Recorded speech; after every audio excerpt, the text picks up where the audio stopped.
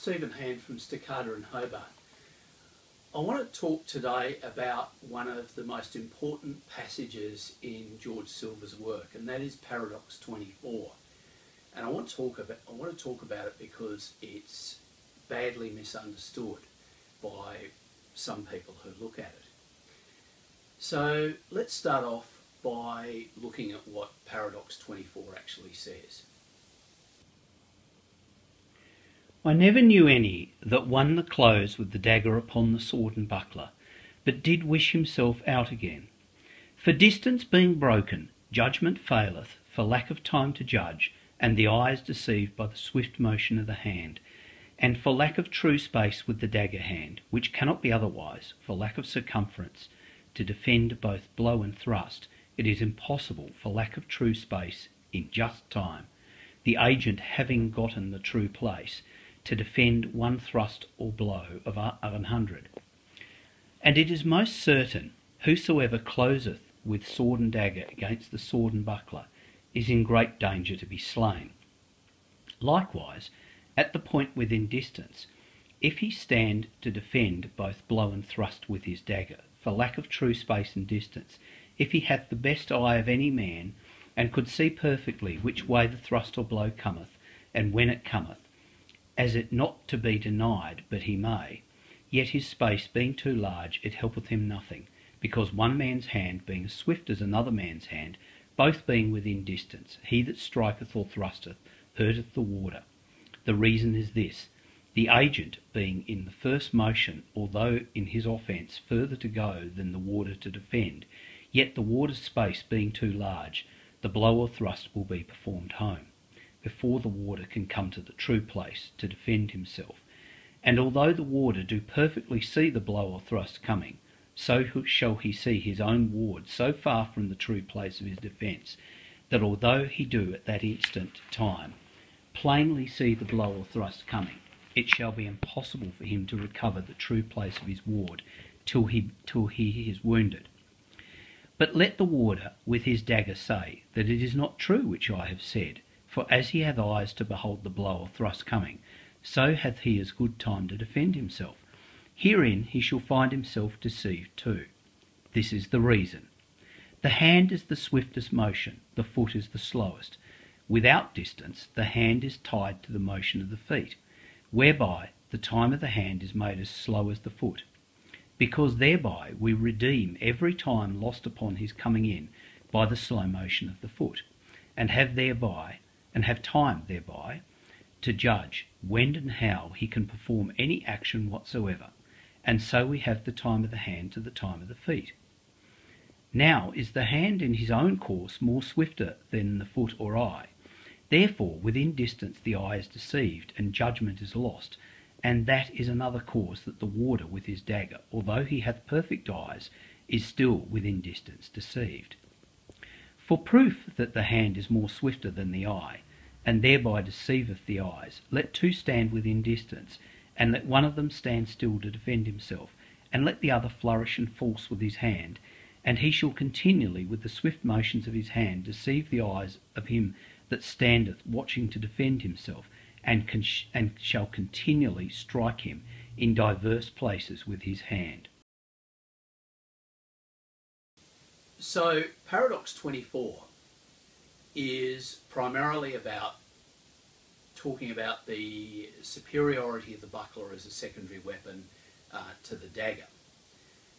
Now, proponents of the alternative theory of the alternative interpretation of Silver have claimed that in Paradox 24, where it says that without distance the speed of the hand is tied to the speed of the foot, but within distance the hand has its freedom and can deceive the eye, that's talking about two separate attacks.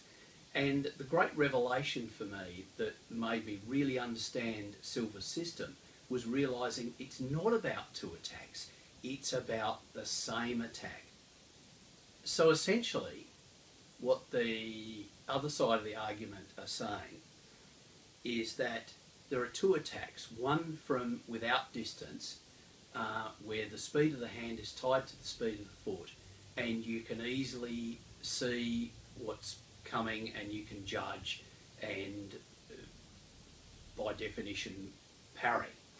And there's another attack, the one you should be doing for it, which starts from within distance, and because the hand is not tied to the speed of the foot, then it's too fast for the eye to see, and will likely hit. So we've got, in their interpretation, we've got one lot of attacks that's very unlikely to hit and one which is very likely to hit. But that's not what Paradox 24 is saying. It's talking repeatedly about closing distance. It says, distance being broken, judgment faileth. Right, so it's not saying that you walk into distance and then there's an attack coming from within distance. It says, as distance is broken, that's when your judgment fails. So it's saying that although you might be able to judge an attack outside of distance, as your opponent closes, that ability to judge is lost because the speed of the hand is no longer tied to the speed of the foot as you come within distance. So if what the alternative interpretation says is correct, then it should be massively easier to defend an attack that's coming from without distance than it would be to defend an attack that starts from within distance. So let's examine that and see whether that's actually the case. Oh, Jesus. Oh.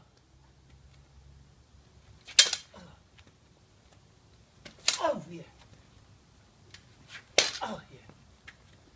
Oh. Oh. Oh, yeah. All right, can't be done. Buckler. Yes.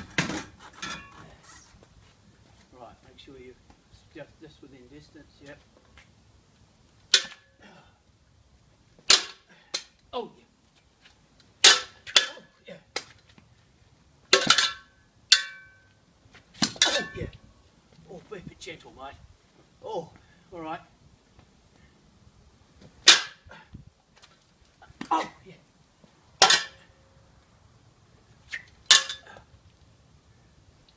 Oh, yeah.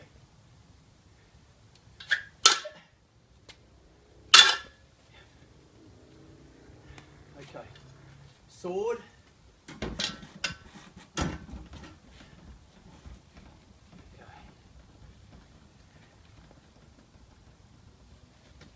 Oh, yeah.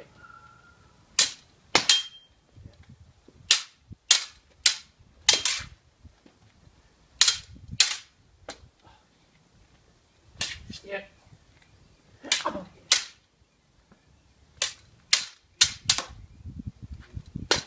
Oh. All right, let's try coming from outside distance.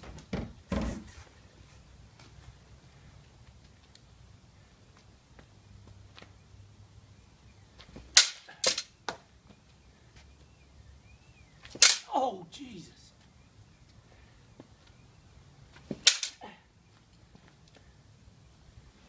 Oh, yes. Oh, yeah. Yep. Okay, can't do it. All right. Buckler.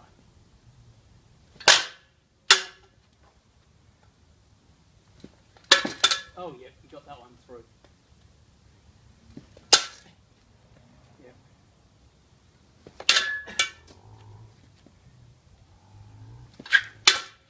Oh, a bit of that's crept through. Oh, sorry, I slipped back. I should have stayed in distance.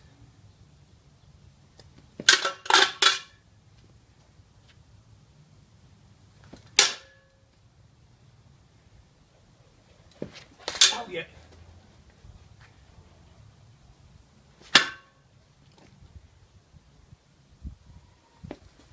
Oh, yes, nice. Oh, yeah. Tricky. All right, let's try the sword. Look.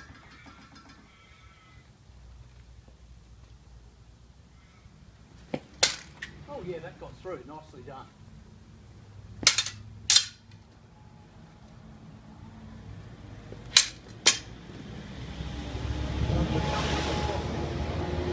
Oh, yeah, nice deception.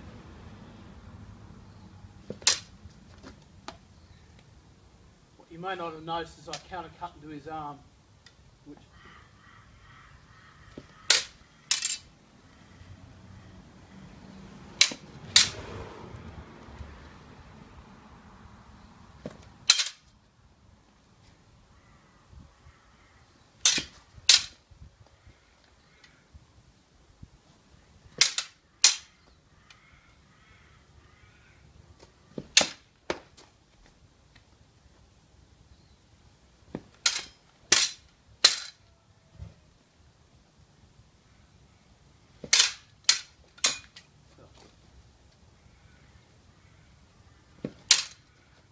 Yeah, a little bit of that crept through.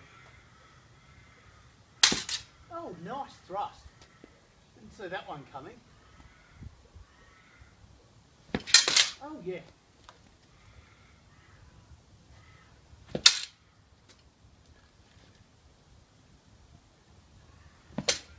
Nice undercut.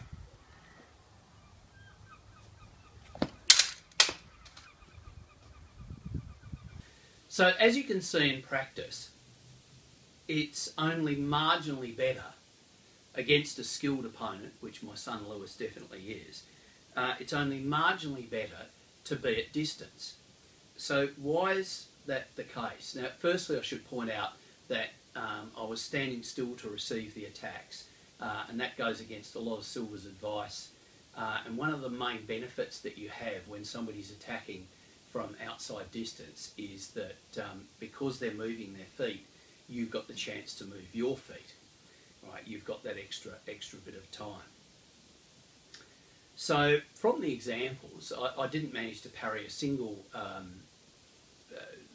attack with the dagger in close distance.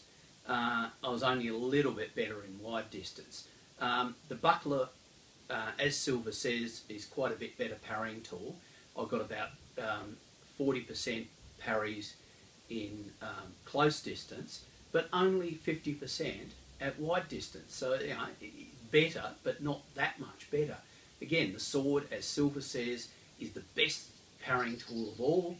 I got 2/3 of the attacks within distance, but outside distance, it was only high 70%. So we can clearly see from those demonstrations that as slow as the attacking hand is in the early part of the action, when you're outside distance, the moment you break distance, and I've been saying this again and again and again and again, and people on the other side tell me it's not possible and don't believe it, but I've demonstrated it over and over and over, that although the hand is relatively slow, there's no point in it being fast until you start to break distance.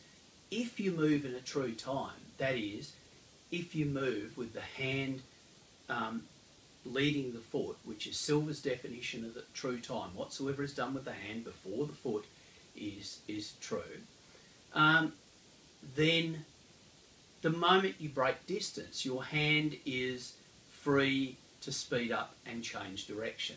This is exactly what Silver meant when he said, distance being broken, judgment faileth. Now, Silver's saying here that there's no point moving your hand quickly until you start to break distance. And that as you break distance, your hand becomes free and your hand gets the ability to change direction and to speed up, or indeed to slow down if that's tactically what you want to do. I don't often do that.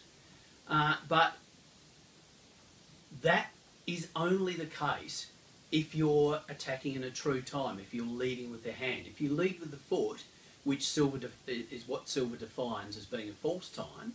Whatsoever is done with the foot or feet before the hand is false. So if you lead with the foot, then your hand's always playing catch up, and your hand doesn't have that freedom as you break distance. So using true times allows you to enter distance guarded, as Silver says, to be creating a threat as you do so, and once you break distance, to retain that freedom to speed up, change direction, and to thereby deceive the eye of your opponent with the speed of your hand, which is exactly what Silver's saying. This advantage is lost if you do this in two tempi.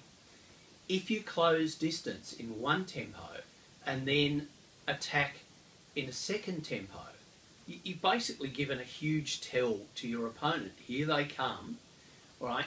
And as we see again and again and again in Corey Winslow's own video, when he advances, or when a fencer advances, they get hit, right? They're not guarding themselves, they're not creating a threat, right?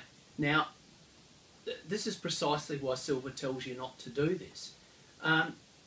The times where he says that you can close are so clearly exceptions to the general rule. So, paradox 24. What's it actually saying, and why is it important? What it's saying is that although the hand has to be slow as you're advancing from wide distance, there's no point in it moving faster than the foot.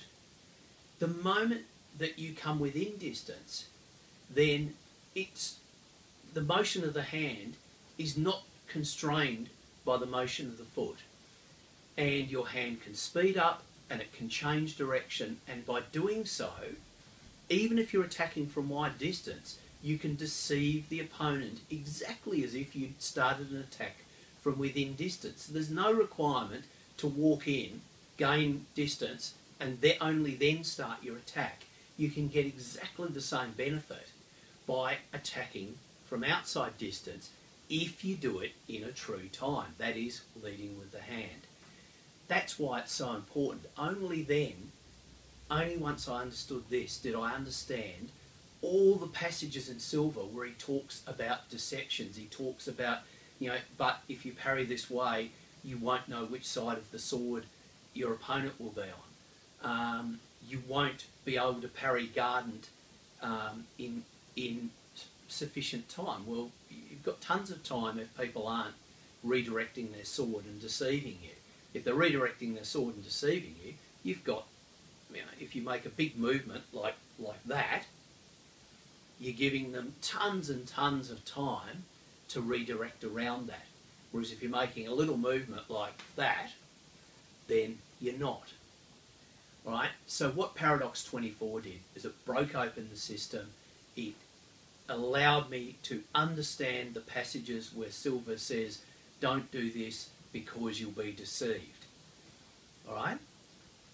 And as such, Paradox 24 is a really, really, really important passage, and unfortunately it's all too easy to misunderstand it. So, Paradox 24 is saying the hand moves slowly at the start of the action, but as you break distance, it can move quickly, it can change direction, and by the speed of the hand can deceive the eye of the defender. Thanks for watching.